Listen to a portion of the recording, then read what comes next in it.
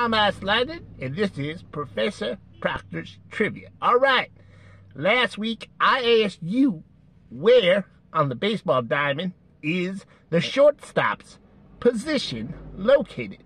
And the answer is between second and third base. That's where you'll find the shortstop, between second and third base. All right.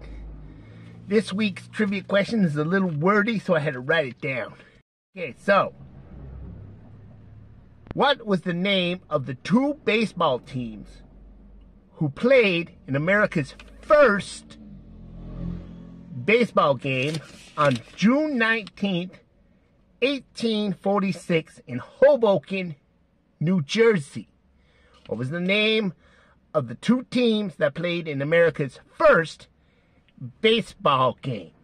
Put your answers in the comment section, and we'll see if anyone got it right next week.